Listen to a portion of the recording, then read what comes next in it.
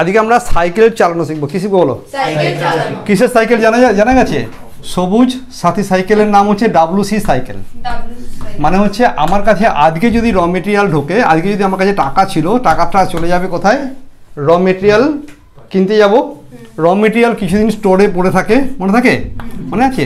তারপর স্টোরে থাকার পরে আমার ফ্যাক্টরিতে গিয়ে প্রোডাকশান হবে। ফ্যাক্টরিতে প্রোডাকশান হতে গিয়ে কিছুদিন সময় যাবে, আর কিছুদিন প্রোডাকশান হওয়ার পরে কোথায় যাবে? ফিনিশ গুডসটা গিয়ে আবার একটা গোডাউনের মধ্যে আবার কিছুদিন ঘুরে এই গোডাউনের মধ্যে পড়ে থাকবে, রাইট? এখানে FG হলো, এটা কি হয়েছিল বলো? WIP হলো। এখানে কি হয়েছিল না, র মেটেরিয়ালটা স্টোরে পড়েছিল, RM পড়েছিল, এটা RM ইন স্টোর। এটা হচ্ছে র মেটেরিয়ালের স্টোর, এটা ফিনিশ গুডসের স্টোর, বুঝে গেছে?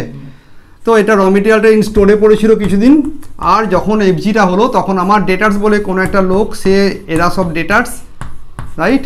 এই ডেটার্স দল আবার এটাকে কিনে রেখে আমাকে টাকা সহজে দিচ্ছে না, মানে ধারে কিনেছে। তাহলে এখানে কিছুদিন টাকা থাকলো, তাহলে আমার মোট কদিন হলো? এখানে ছিল টাকা, রাইট? এখানে ছিল INR, এখানে INR ছিল, আর আমি এখন পর্যন্ত এইভাবে বেছে এখান থেকে INR নিয়ে আসবো। আর যখন টাকা পেলাম তখন আমি আরেক ধরনের লোককে গিয়ে কিছু টাকা পেমেন্ট করতে হবে, তারা আমার ক্রেডিটার্স, তারা আমার যাদের থেকে ধারে কিনেছি, যাদের থেকে কি করেছি? ধারে কিনেছি। মানে নিশ্চয়ই সঙ্গে সঙ্গে টাকা দিইনি, নিশ্চয়ই কিছুদিন পরে টাকা দিয়েছি। তাহলে মনে কর আমি বললাম হোয়াট ইজ WC সাইকেল, এই কনসেপ্টটা ইন শর্ট বলে দিয়ে আমরা এই পিরিয়ডগুলো বার করা শিখবো আজকে ক্লাসে। সেখানে র মেটেরিয়াল ইন স্টোর মনে করা যাক 10 দিন, এটা 10 দিন, এটা 10 দিন, এটা 10 দিন, আর এটা 20 দিন চলবে।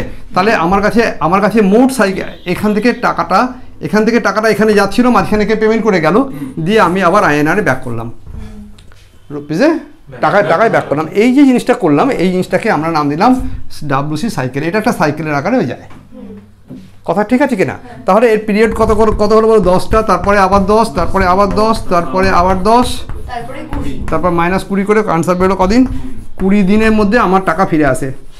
কোনো অসুবিধে ভাই? এইতে যে 10 দিন, এটা 10 দিন, এটা 10 দিন, এটা 10 দিন, জানলাম কী করে? আজকে ক্লাসে আমরা সেটাকে শিখবো। কোনো অসুবিধা কিছু? এটুকু বললাম, সিম্পল ছোটো করে বললাম, কারণ এই what is WC cycle and it's কনসেপশনের উপরে আমার আলাদা ভিডিও আছে, অথবা ওইটা নিয়ে আর বিস্তারিত গেলাম না। ওকে, দেখি তাহলে একটা করে আমাদের এই পিরিয়ডসগুলোকে বার করে নিতে হবে যদি আমি সাইকেল বার করতে চাই। আর এই সাইকেল থেকে আমরা আলটিমেটলি কিন্তু ওয়ার্কিং ক্যাপিটাল রিকোয়ারমেন্ট বার করি। তাহলে আরও সহজ করে বলি, ওয়ার্কিং ক্যাপিটাল রিকোয়ারমেন্ট করতে গেলে আমাকে একটা কলামের মধ্যে পিরিয়ডসগুলো লিখতে হয়। তো সাপোজ এই পিরিয়ডসটা যদি পরীক্ষাতে না দিয়ে দেয়, you have to find it out first of all. অথবা কোনো সময় বললো যে কমপ্লিট লেভেলে তুমি ওয়ার্কিং ক্যাপিটাল সাইকেলটা কতদিনের হয় সেটা ক্যালকুলেট করে দাও। তাই দু ধরনের অঙ্কের জন্য আজকে পড়াশোনা হচ্ছে।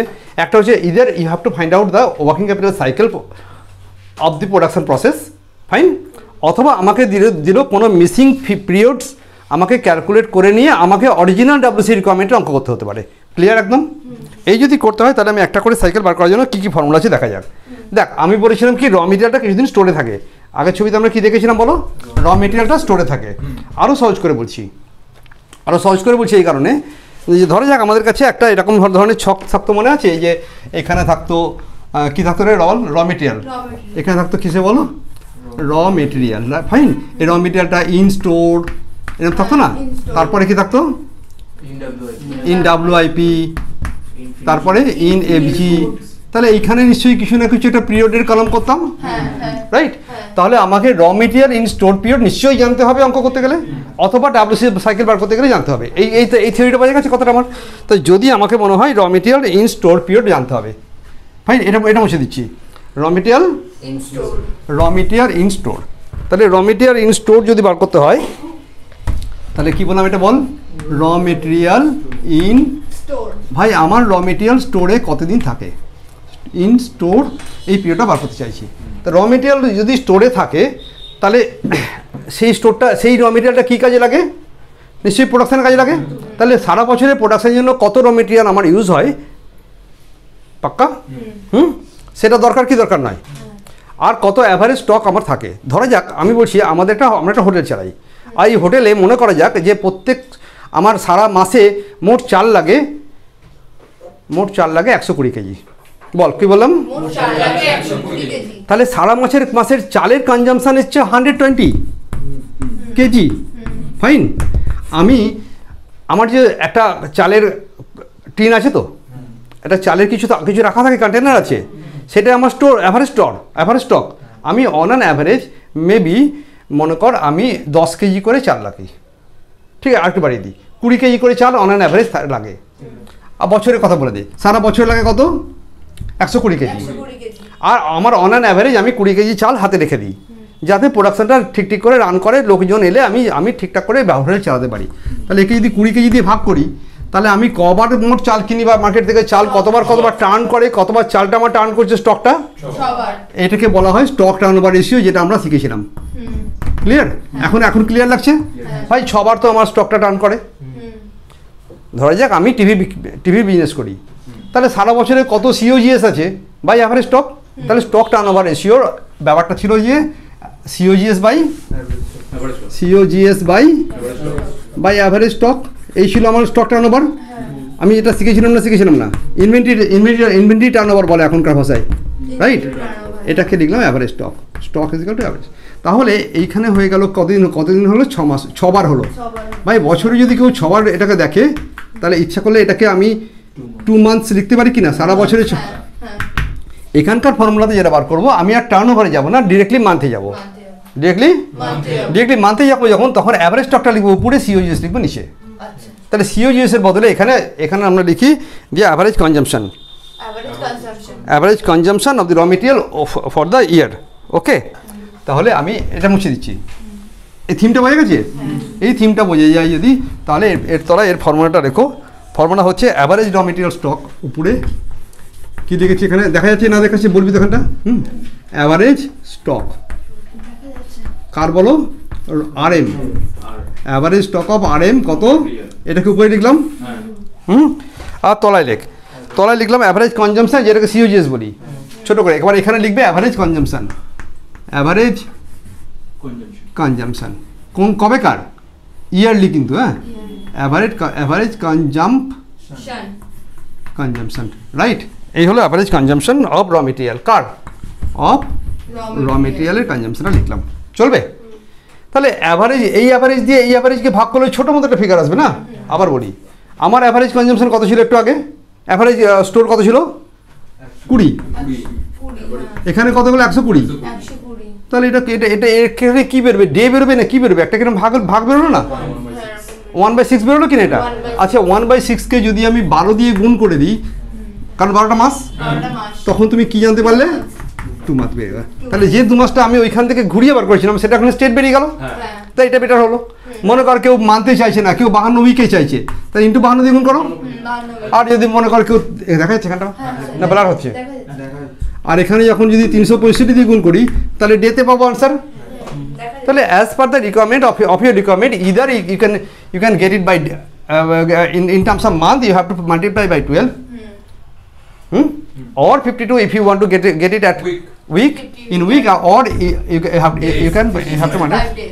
তাহলে ফর্মুলা করে মুখস্থ করো একবার তাতে করে, অ্যাভারেজ স্টক অফ র material by average consumption of র material over year, for the year. Clear? আমরা একটা অঙ্ক নিচ্ছি যেখানে এই ফিকটিশিয়াস এক্সাম্পলটা, যেটা আমি আমার মন থেকে নিয়েছিলাম সেটাকে উড়িয়ে দিয়ে আমরা অঙ্কের এক্সাম্পলটা নিচ্ছি। এখানে এরা বলছে কিনা অ্যাভারেজ কনজাম্পশন আছে, অ্যাভারেজ কনজাম্পশন অঙ্কটাতে দিয়ে দিয়েছে কিন্তু আবার বলে রাখি, অঙ্কটাতে যেটা দিয়ে দিয়েছে তোমায় কতগুলো ওপেনিং আর ক্লোজিং ব্যালেন্স বলে দিয়েছে। ফাইন, র মেটেরিয়ালের ওপেনিং আর ক্লোজিং ব্যালেন্স দিয়ে দিয়েছে। তাহলে আমাকে বল, এখানে অ্যাভারেজ স্টক হচ্ছে, অ্যাভারেজ আমার ওপেনিং স্টক আছে প্লাস ক্লোজিং স্টক বাই 2, এই দুটো করলে আমি পাবো অ্যাভারেজ স্টক। আমি কি পাবো বলো? অঙ্কটাতে কি দিয়ে দিয়েছে? একদম দিয়ে দিয়েছি। আমি ডিরেক্টলি অঙ্ক থেকে লিখে নিচ্ছি এখানটায়, যেখানে ওপেনিং স্টক দেওয়া আছে 4100, it is 4100 plus 4500 by 2, opening stock করলে আনসার কত হলো জোরে বল? 4300 হচ্ছে অ্যাভারেজ স্টক। তাহলে উপরে এটা 4300 পেয়ে গেছি। আমার অ্যানুয়াল কনজাম্পশন দিয়ে দিয়েছে কিনা? অ্যানুয়াল কনজাম্পশন দেওয়ার জন্য দেখলাম সোজাসুজি দিয়ে দেয়নি, ওরা দিয়েছে ওপেনিং স্টক, তারপরে দিয়েছে পারচেস, তারপর দিয়েছে ক্লোজিং স্টক। আবার বল। কী কী দিয়ে দিয়েছে অঙ্কটাতে? অঙ্কটাতে ওপেনিং স্টক কত ছিল একটু এইমাত্র লিখলাম তো। ওপেনিং স্টক কত টাকা লিখেছি? তাহলে ওপেনিং স্টক আছে 4100, 4100। অ্যাড পারচেস কত আছে? ভাই আমার কাছে 4100 ছিল, আর আরও পারচেস করেছি 16000, তাহলে নিশ্চয়ই 20100 হচ্ছিল আমার মোট रॉ मटेरियल परिमाण। किंतु हाथ में कुछ रह गया, हाथ में जो रह गया उसका अमाउंट है 4500। तो इसमें तुम क्लोजिंग स्टॉक लेस करो। क्लोजिंग स्टॉक लेस कर ले 4500 माइनस करे টোটাল আমি কত টাকা র মেটেরিয়াল সারা বছরে খেয়েছি, ইউজ করেছি। আবার বলি, বছরের প্রথমে 4100 টাকার চাল আমার হাতে ছিল, আমি কিনেছি মোট 16000, তাহলে আমার কাছে চালের পরিমাণ দাঁড়ালো 20100। আমি 4500 টাকার চাল রেখে দিয়ে বছর শেষ করেছি, রাইট? কালকে বছর শেষ তো, আজ 30 তারিখ। আগামীকালকে 4500 টাকার জিনিস পড়ে আছে 31 মার্চ। তাহলে আমার কাছে কত টাকার স্টক আমি ইউজ করেছি এবছরে? র মেটেরিয়াল কনজিউমড আছে কত? এটা আমরা কস্ট শিট থেকে শিখেছিলাম, মনে পড়ছে? এটা ছিল RM কনজিউম। তাহলে এই যে বলছেন অ্যাভারেজ কনজামশন, বড় বড় কথাবার্তা, এক কথা র মেটেরিয়াল কনজিউম বলে মিটে যেতাম উত্তর। এই টার্মটা আমাদের জানাও ছিল। তাহলে বল এই আনসারটা কত দাঁড়াবে? এখন আমাকে বল এই স্টোরিং পিরিয়ডের আনসার কত দাঁড়াবে? অ্যাভারেজটা কত বেরিয়েছে আমাদের কাছে বলো? 4300 ডিভাইড বল কত? 15600 র মেটেরিয়াল কনজিউমড ইনটু ডেজে যাবো না মান্থে যাবো? যদি ডেতে যাও তাহলে তুমি 365 দিয়ে গুণ করবে। কিন্তু এরা বলে দিয়েছে অ্যাজিউম করো ওই বছরে কোনো কারণে সূর্য একটু তাড়াতাড়ি ঘুরছিল না, কে ঘুরছিল না, পৃথিবী তাড়াতাড়ি ঘুরছিল, ঘুরতে গিয়ে 360 দিনে বছর হয়েছে। কি বলেছে এরা? বলছে assume 360 days in a year. CU এমকমের কোনো বছরের অঙ্ক এটা পাক্কা? এটা সিইউ এমকমে এসেছিল কোনো একদিন, রাইট? তাহলে আমাকে বল যে 360 দিনে বছর বলে আমরা ধরে নিলাম 5 দিন আমরা ফ্রি করে দিয়েছি, 5 দিন আমরা ঘুমিয়েছিলাম আমাদের প্রোডাকশন প্রসেসে, পাক্কা? তাহলে আনসার কত এলো এটা বলো? 99.2 ডেজ। ওকে, তো 99 ডেজ। তাহলে একটা পয়েন্ট পাওয়া গেল 99 ডেজ। এটা হলো র মেটেরিয়াল স্টোরিং পিরিয়ড, রাইট? ওর এই পর্যন্ত ঠিক আছে এটা? রাইট। তাহলে এখনো পর্যন্ত আমরা র মেটেরিয়াল স্টোরিং পিরিয়ড বলে একটা জিনিস জানতে পারলাম। আর তার পরিমাণ কত হলো বলো? 99 দিন, রাইট? তো তাহলে আমি এই অ্যান্সারটা লিখে রাখলাম যে ভাই এটা হলো আমার 99 ডেজ। এটা হলো আমার কি ডেজ বলো? এটা কালারফুল করি তোদের জন্য। এটা হলো কদিন? এটা হলো 99 ডেজ। পরের পয়েন্টে গেলাম। র মেটেরিয়াল কিনে কখনো প্রোডাকশন হবে না যতক্ষণ না পর্যন্ত আমার ওয়ার্ক ইন প্রোগ্রেসে যাচ্ছে। তো ওকে, তা র মেটেরিয়াল এবার চললো কোথায়? কোথায় গেছে বলো?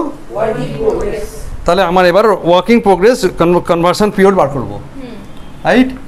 WIP conversion period. এক কথায় WIP পিরিয়ড মানে র মেটেরিয়াল ওয়ার্ক ইন প্রোগ্রেসে কতদিন ছিল? WIP পিরিয়ড বলতো, অত বেশি হবে আপনি। WIP পিরিয়ডের জন্য কি ফর্মুলা আছে দেখা যাক। এখানে বলছে অ্যাভারেজ WIP কত আছে? কি বললাম? তাহলে অ্যাভারেজ WIP একটু আগে ছিল কি? Average stock. এখন কেন কি লিখবো আমরা? Average WIP। নিশ্চয়ই বোঝানোর দরকার নেই। অ্যাভারেজ WIP মানে opening WIP plus closing WIP by 2। এটা বারবার লিখে আমি ইয়ে করতে পারবো না। আর পরেরটা বলছে average cost of goods manufactured. Average তাহলে কস্ট অফ গুডস ম্যানুফ্যাকচার। তাহলে ম্যানুফ্যাকচার কতটা হয়ে গেল আর অ্যাভারেজে কত করে রাখতে হয়, রাইট? ম্যানুফ্যাকচার্ড। তাহলে কত টাকার গুডস আমার তৈরি হয় আর ওয়ার্ক ইন প্রোগ্রেসের পরিমাণ কত, রাইট? এখন এখানে এরা বলছে যে তোমার প্রোডাকশান হচ্ছে কতটা। এই অঙ্কটাতে বলা হচ্ছে যে opening WIP plus closing WIP, right, by 2 করে উত্তর আসছে। ওপেনিং WIP ছিল 1000 প্লাস কত? 1200 বাই 2 করলে কত উত্তর এলো? 1100 পেলাম উপরে। এবার আমার কত টাকার র মেটেরিয়াল গুডস আমি এখানে ম্যানুফ্যাকচার করেছি, রাইট? ম্যানুফ্যাকচার কত করেছি? দেখা যাক কী করে দেখা যায়, একটু ইয়ে কর, পজ কর একবার। আমি একটু আগে যেখানে দেখিয়েছিলাম যে আমার র মেটেরিয়াল কনজিউম কত হয়েছিল, র মেটেরিয়াল কনজিউম কত হয়েছিল 15,600, রাইট। এর সঙ্গে আরও কী কী যোগ করলে আমার এটা আসবে, এরপরে আমি কোনো না কোনো ফ্যাক্টরি ওভারহেড যোগ করব। মনে পড়ছে আমরা যখন কস্ট করতাম ফ্যাক্টরি ওভারহেড যোগ করব। ফ্যাক্টরি ওভারহেডটা কোনো সময় লেখা থাকে ম্যানুফ্যাকচারিং এক্সপেন্সেস, অঙ্কটাতে ম্যানুফ্যাকচারিং, এই কোশ্চেনটাতে যেটা দেওয়া আছে ম্যানুফ্যাকচারিং এক্সপেন্সেস কত টাকা, ম্যানুফ্যাকচারিং এক্সপেন্সেস দেখানো আছে 11,000 টাকা বা ম্যানুফ্যাকচারিং ওভারহেড, ওকে ম্যানুফ্যাকচারিং ওভারহেড লেখা আছে কত 11,000 টাকা। তাই যোগ করলে কত উত্তর হলো বল, 26,600 হলো তো। এর সঙ্গে অ্যাড ওপেনিং ডাব্লিউআইপি, ওপেনিং ডাব্লিউআইপি আমি এটা কিন্তু কস্ট শিট করছি, হ্যাঁ ওপেনিং ডাব্লিউআইপি কত আছে 1,000 টাকা যোগ করো, কত হলো এখন 27,000, যোগ বিয়োগ দেখে নিবি, এখানকার সঙ্গে মেলাচ্ছি না কিন্তু আমি মনোভাবে করছি এটা।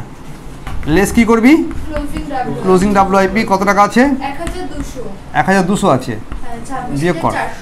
তাহলে এখনো পর্যন্ত যেটা হলো কস্ট অফ প্রোডাকশন, এটাকে কি বলি আমরা সিওপি, কস্ট অফ প্রোডাকশন দাঁড়ালো 26,400। তাহলে cost of the material and labour মানে প্রোডাকশন করতে গেলে আমার 26,400 টাকা বেরিয়ে গেছে। তাহলে কস্ট অফ গুডস ম্যানুফ্যাকচার্ড মানে কস্ট অফ প্রোডাকশন, তাহলে উপরে লিখলাম 11, এই আনসারটা কত আনসার হলো 1100 ডিভাইড বাই 26,400 ইন্টু 360 দিন, আনসার কত হলো 15 শিওর তো 15 ডেজ, মাত্র এত কম হলো, আর কি আছে, হয়েছে তাই হয়েছে 15 ডেজ। তাহলে সেকেন্ড আনসার বেরিয়ে গেল। ডাব্লিউআইপি পিরিয়ড হলো কত টাকা, কত দিনের 15 দিন, আগে কত বেরিয়েছিল বলো 99 দিন, 99 দিনের সঙ্গে আমরা তাহলে আরও যোগ করলাম কত 15 দিন, আরও 15 দিন যোগ হয়ে গেছে, এটা ফর ডাব্লিউআইপি, রাইট। আমরা এটাকে মুছে দিতে পারি, পরে এগোচ্ছি আমরা। প্রোডাকশান তো হয়ে গেল ভাই 15 দিন পরে, এখনও পর্যন্ত বলো আমি র মেটেরিয়াল কিনে 99 দিন রেখে দিলাম, তাড়াতাড়ি করে বল র মেটেরিয়াল কিনে কতদিন রেখে দিলাম 99 ডেজ। এইটা যেটা বেরোচ্ছে সেটা এক কথায় সাইকেল বেরোচ্ছে, হ্যাঁ এটা আসলে কি বেরোচ্ছে বলো cycle, WI work in progress, না আমরা বলি কি WC সাইকেল, WC সাইকেল বেরোচ্ছে, হ্যাঁ আস্তে আস্তে। তাহলে আমার কাছে র মেটেরিয়াল পড়েছিল কতদিন বলো 99 দিন, পাক্কা, তার সঙ্গে আরও 14 দিন চলে গেল প্রোডাকশানে, তাহলে এখনও পর্যন্ত কদিনে পড়ে আছি 114 দিনের মধ্যে এখনও পর্যন্ত কোনো মানে প্রোডাকশানটা সবে হয়েছে, প্রোডাকশান হলেই সঙ্গে সঙ্গে বিক্রি হবে না, কিছুদিন গোডাউনে থাকবে, কনসেপ্ট ক্লিয়ার তো। তাহলে গোডাউন পিরিয়ডে যখন থাকবে তখন বলবো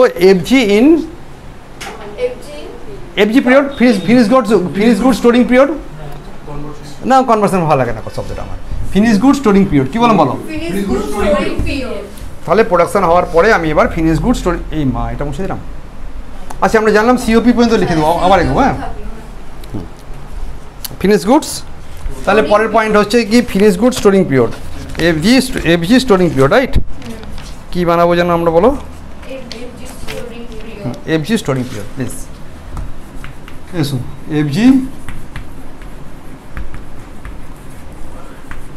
এফজি স্টোরিং পিরিয়ড।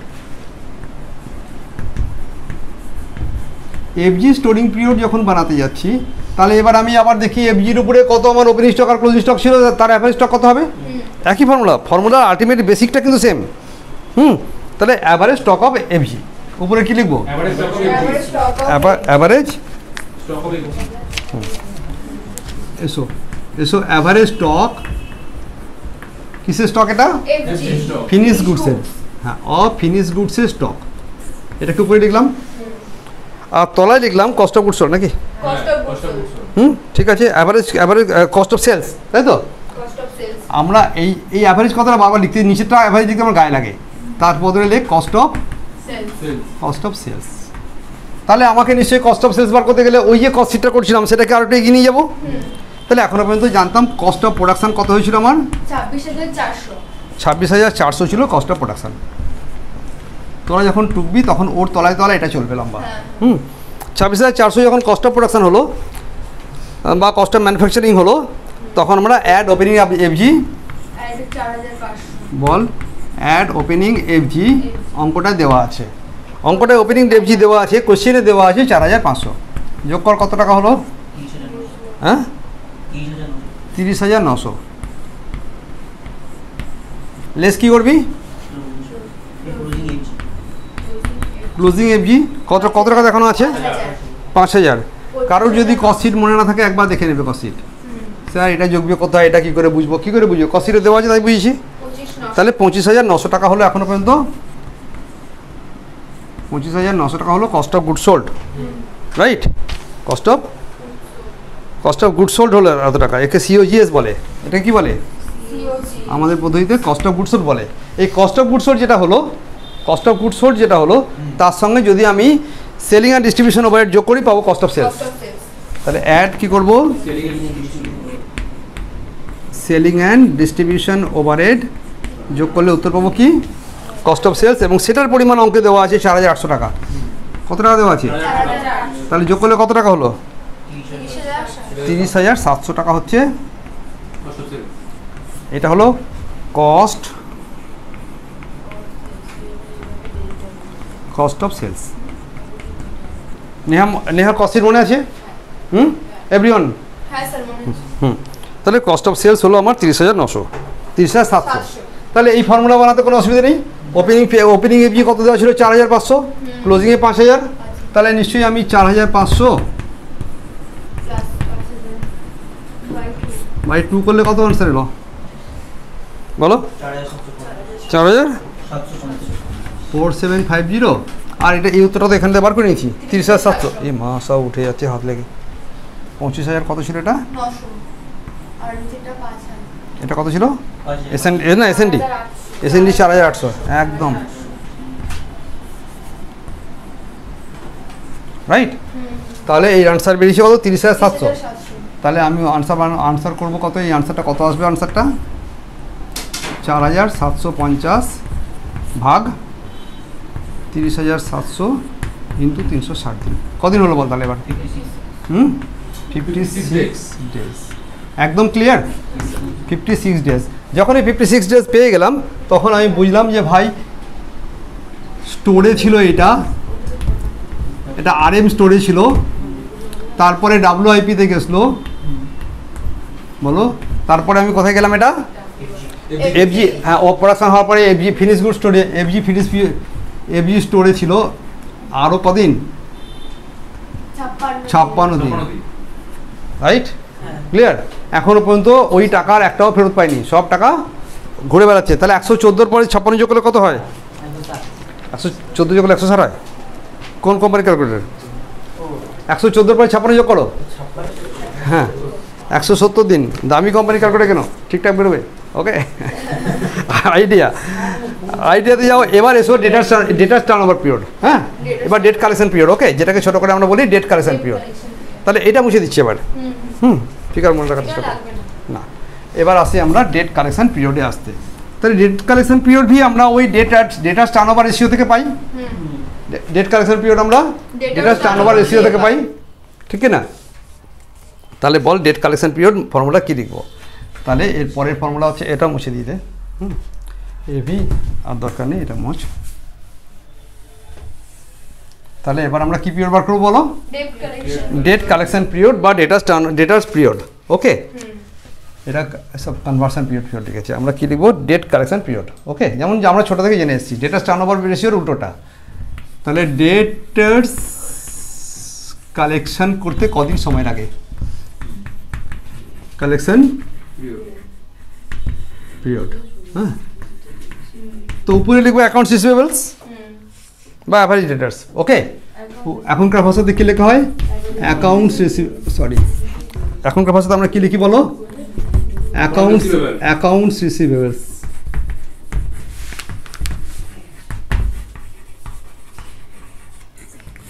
অ্যাভারেজ। এই accounts receivables is nothing but ডেটাস plus BR. Accounts receivables is nothing but ডেটাস plus BR. আর তলায় লিখবে তুমি কত টাকা তোমার ক্রেডিট সেল আছে, average value of sales. Sales নয়, আমরা বলবো ক্রেডিট সেলস। ক্রেডিট সেলস, আমরা কি বলবো বলো, অরিজিনাল সেলসটুকু না, ক্রেডিট সেলস। হ্যাঁ, আর এখানে লেখো 360 দিন। তাহলে দেখা যাক যে ওদের কাছে অঙ্কটাতে ডেটাস দিয়ে দিয়েছে কিনা। ডেফিনেটলি অঙ্কটাতে ডেটাস দিয়ে দিয়েছে এবং ডেটাসের পরিমাণ অঙ্কে দেওয়া আছে। ডেটাস 6000 আর 7400। তাহলে আমি 6000 যোগ করো প্লাস 7400 ডিভাইড করে 2 দিয়ে কত কত আনসার আসছে, 6700। আর সেলস বলে দিয়েছে অঙ্কটায়, অঙ্কটাতে সেলসও বলে দেবে। এরা বলেছে সেলস হচ্ছে 40,000 টাকা এবং মনে করা যাক all sales are made on credit. তাহলে সেলস আছে কত, 40,000 টাকা। তাহলে এই আনসারটা কত আনসার আসবে, 6700 বাই 40,000। এটা অল সেলস লিখতে হবে। আর assume two B, assumed two B, হ্যাঁ, মেড অন ক্রেডিট। এই কথাটা লিখে দেবে পরীক্ষাতে, নাহলে নম্বর দেবে না। একে কত দিয়ে গুণ করবো, 360 দিয়ে গুণ করলে আনসার কত হলো বলো, 60 দিন পেয়ে গেলাম ডেটাসের গায়ে। তাহলে জামা নিয়ে গিয়ে ঘুরে বেড়াচ্ছে গায়ে লাগিয়ে 60 দিন। তাহলে আমার কাছে এখানে আরও 60 দিন যোগ হলো। ঠিক আছে, ডান। এটা এই পর্যন্ত যদি ডান হয় তাহলে আমরা এই পিরিয়ডটা বাড়লো। তাহলে এখনো পর্যন্ত 170 দিন ছিল, তাই তো? এখনো পর্যন্ত লোকের কাছে আমরা টাকা পয়সা নিয়ে ঘুরে বেড়াচ্ছি, সব টাকা লাগানো হচ্ছে। তাই এটা কত টাকা হলো, প্লাস কত হলো, প্লাস 60 টিল নাও। এখনো পর্যন্ত 230 দিনের অবস্থায় আছি। পাক্কা? আমরা কতদিন আছি বলো, 230 দিন আছি। এইবার আটটাই মাত্র আছে, সেটা হচ্ছে ক্রেডিটার্স পেমেন্ট পিরিয়ড। কি বল, ক্রেডিটার্স পেমেন্ট পিরিয়ড। যখন আমার কাছে তুমি ধারে কিনে নিয়ে টাকা দাও না, তখন আমি তোমায় কেন সঙ্গে সঙ্গে টাকা দেবো? ক্রেডিটার্স ল্যাগ, হ্যাঁ, পেমেন্ট পিরিয়ড। এটা ল্যাগ পিরিয়ড বলে, যে আমি টাকা দিইনি, পিছিয়ে আছি, টাকা ল্যাগিং করে আছি। তো তার জন্য আমাদের একই পদ্ধতি। উপরে লেখো অ্যাকাউন্টস রিসিভেবল, অ্যাকাউন্টস পেয়েবল। কি লিখবো বলো, average accounts, average accounts payable, right উপরে। আর তলায় লিখে দাও, তলায় লিখে দাও যে ক্রেডিট পারচেস অ্যানুয়াল। এই নিচেগুলো সব কিন্তু অ্যানুয়াল লেভেল। হ্যাঁ, অ্যাভারেজ ক্রেডিট পারচেস। আর তাকে তুমি 360 দিয়ে গুণ করে দাও। তাহলে এটাও আমাকে দিয়ে দেবে অ্যাকাউন্টস পেয়েবল। অ্যাকাউন্টস পেয়েবলের পরিমাণ কত কত দেওয়া আছে অঙ্কটাই বলো, 4500, 4200। তাহলে 4500, 4200 ডিভাইড কর 2 দিয়ে, কত উত্তর আসবে, 4350। ক্রেডিট পারচেসও দেওয়া আছে অঙ্কটায়, দিতে হবে না বলে আমি কোথায় পাবো? ক্রেডিট পারচেস হচ্ছে 16,000, তাই তো? ক্রেডিট পারচেস হচ্ছে কত, 16,000। তাহলে পারচেস হচ্ছে 16,000, এটা হচ্ছে কত, 16,000। তাহলে আমি এখন কী করবো, ভাগ করবো এটা দিয়ে। তাহলে এই আনসারটা এলো, এই আনসারটা যেটা বেরোলো সেটা কি 4350 4350 বাই 16,000 ইন্টু 360। আনসার কত এলো, 98 ডেজ। কাহানি খতম। পাক্কা? তাহলে আমার কাছে ক্রেডিটার্সের কাছে টাকা পেমেন্ট করতে গিয়ে আমি 98 দিন পরে টাকা দিই। তাহলে আমার তো এতদিন ধরে 230 দিন না কতদিন হয়েছিল, তো কতদিন হয়েছিল রে, 230 দিন মাইনাস করে দেবো আমি ক্রেডিটার্স পিরিয়ড 98। তাহলে ডেটার্স পিরিয়ড যোগ, আর creditors period, creditors lag period minus, right? তাহলে আনসার কত বেরোলো, 132 ডেজ হচ্ছে সাইকেলটার সাইজ। বোঝা গেছে? এটা কত দিন বলো, 100। ডান। এই হলো আমার সাইকেল পিরিয়ড ক্যালকুলেশনের সাম। এখন আমাকে কোনো সময় যদি কোনো মিসিং ফিগার বলে দেয় যেটা এই দুটো মাত্র দেয়নি, তাহলে দুটো বার করে নিয়ে বাকি ওয়ার্কিং ক্যাপিটাল সাইকেল অঙ্ক করবো, ওয়ার্কিং ক্যাপিটাল রিকোয়ারমেন্ট অঙ্ক করবো। আর পিওর লেভেলের সাইকেল অঙ্ক দিলে এত পর্যন্ত করে শেষ করতে হবে। ওকে, ডান।